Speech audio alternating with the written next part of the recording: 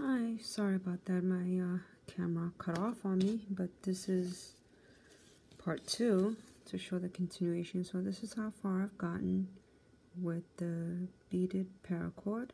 So now I've stitched all the black, and I'm gonna stitch the white now. So I'm gonna do a couple black here to finish this off, and then I'm going to show you how I continue with the same cord to the white beads. So this is going to be a little bit tricky because it's not really comfortable in the angle I'm sitting to tape this, but hopefully the better I get, the better my equipment will get later on to do these tutorials. A lot better for you guys. So here we go. Once again, I just guesstimated on how many beads I put on each string because it varies as you go. It's never the right number amount, so I just eyeball it, and then once I come here, I do my tightening, and then I notice that, okay, this one is perfect, so I picked up just enough. And then now I'm going to loop around here and go underneath this last one, and it can get kind of tricky to get it to go through, so you kind of have to play with it, because I do my cords pretty tight when I make the original weave. So here we go, got it through. Then again, so I just keep pulling every time I go through one hole. I just keep pulling and pulling and pulling, making sure the one before it is tighter, because that's the whole key of getting it to stay in place, and also for it to turn out nice and neat. And then here we go, this is the last black beads I'm going to put through, and I'll show you how I loop the string around to start the white, and basically you go from there. It's repetitive over and over, and you just have to be careful not to rush it. Just take your time to get it right. And sometimes I love doing these type of things with my son, since he's crafty himself, and it helps you bond. It helps you get creative, because then kids come up with crazy ideas that makes you think and say, I might just try that. And this is how I came up with this, because my son is the one who actually said, Mommy, can I use that cord with glow-in-the-dark string with beads added? And I was like, how come I didn't think of that? Not a bad idea. And so that's how that came about for me to do these. I thought about it. I have a lot of loose seed beads that I haven't finished projects with. Well, I have finished projects, but the beads are just kind of sitting in these. As you can see, these are loose beads with different colors. And so I'm like, what am I going to do with these? I don't want to sit there and separate all these little beads. So now I can do so many different things with them without having to waste my time into separating them. So here we go. This is my last black. And as you can see, they're nice and tight and snug. And so far, I'm liking how this is turning out. So I pull this one, and then what I do is I take the wire now, and because I can't put this back into the same hole, it'll just come out. I need to come out this way. So what I'll do is loop this around, go under this piece right here, and tuck it underneath and come out on this side here. If I can find a way.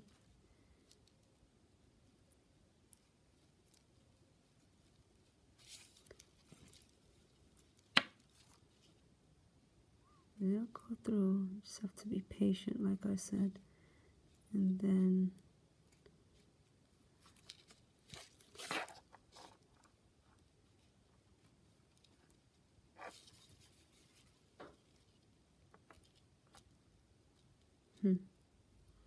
okay. So this is where a tool will come in, where you pull the string out a little bit. So that's what I'll do. So I'll take this right here and just kind of pull this up.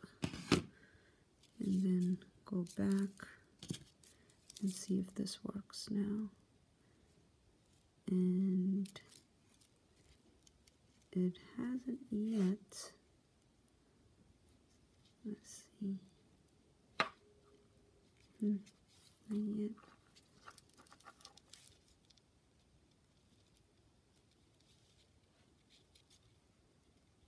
Ah, it's wasting so much time. Or the impatient part comes in, where I take the needle, put it through the loop. And usually it's just this edge that gives me a problem. And then get the needle out, take it out. There you go. I could have saved myself a lot of seconds there if I originally did this to begin with. So here we go. Now go back and tighten it. You see how this came from here to here? So now I'm going to loosen this up, and which is going to loosen this, and now I'm going to push this back here, and then push this back here too, and start pulling. So here we go. Okay, much better. And then now is where I start with the white beads. And so I take the white beads,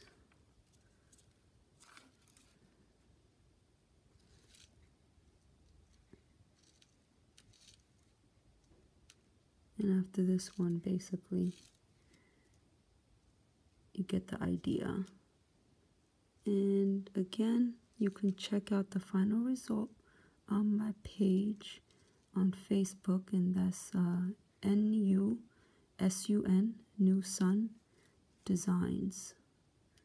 That's New Sun Designs, and I will post pictures on this final result, and hopefully you guys like it. And I'll keep working on more tutorials, and as I go on, it gets better, and that's my goal. I know I like my second tutorial better than my first, and hopefully I like this third one better than my second. So as you can see here, I'm not really liking the way it's coming out. What I'm trying to go for is this cat eye effect. You see how it's just, this is in the corner right there, and this is in the corner, the green, the red comes out, excuse me, the red comes out, and then the green kind of snugs in the corner right there. And that's what I'm trying to go for, that cat eye eyelash effect. So what I'll do is I'll take, so when I pull this, I notice I can probably take out one. So I'll take one bead out,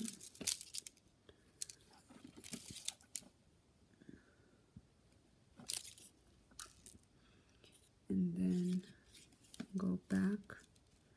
And this is where it's very tricky, because you're now looping to go with the other color to go back up, and these will get loose. And as you can see, this black right here is loose. So I'm going to tighten it again and make sure the next ones are tight. And what I basically do is I just push it. I just push them to make it tighter. and then I hold on with this finger, I hold on to that bead so it stays in place, and then I come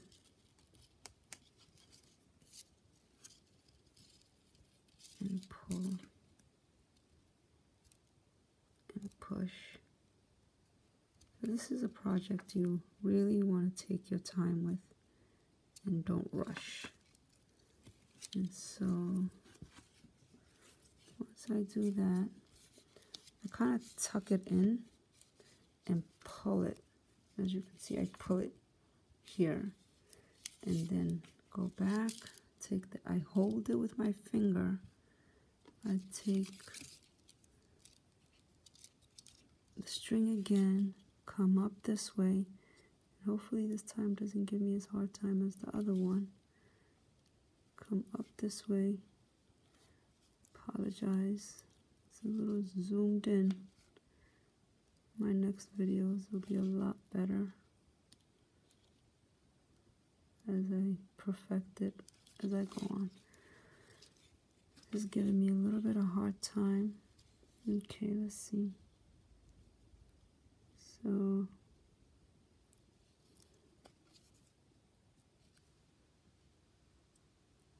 anyway, okay, there we go. I got it. And so now I still hold on to it. I haven't let go yet.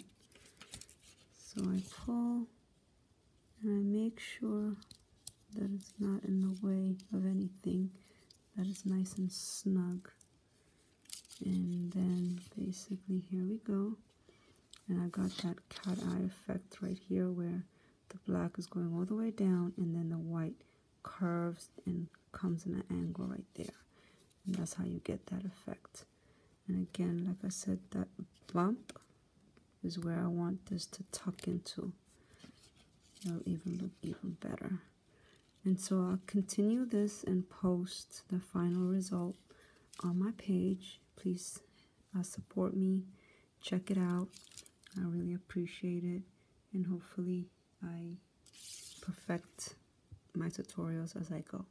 So I'll continue this off camera and then show you guys the final result on my page. And I see you guys next time with my next tutorial. And I hope you guys enjoyed this one.